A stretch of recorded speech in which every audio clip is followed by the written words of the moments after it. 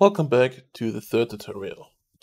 This time we're looking at how to make binds and how to change the setting for these. Here we are in ShellPro again, and we see the pitch that we created last time. But I also added another relation called gear, which is just for dropping the gear, just that we have one axis and one button. So in order to assign a button or an axis, you need to click in the column axis button in the according column. For that on the none button. If you click on it, it waits for a couple of seconds and you need to move your stick. I moved now my joystick and you see now it found it directly with the correct axis which I moved.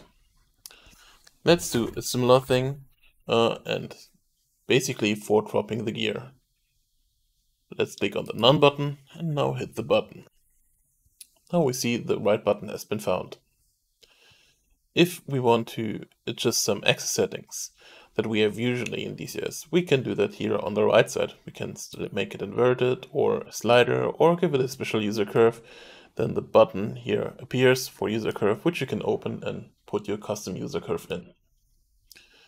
Otherwise, these values are the same ones as you see in DCS. However, as DCS has percentages, this one goes from 0 to 1 every time. So in terms of curvature, if you want in DCS like 50% curvature, it would be 0.5 as 50%. If you are unhappy with the settings in terms of detecting the joystick, you can click on settings and here you see the time to set interval, so it waits for 5 seconds, and also the minimum threshold for moving the joystick is right now at 10,000. And the time it waits like from clicking the button before it actually starts making sense out of the inputs. And also here the poll time in between each time it asks for a new input value is 10 milliseconds.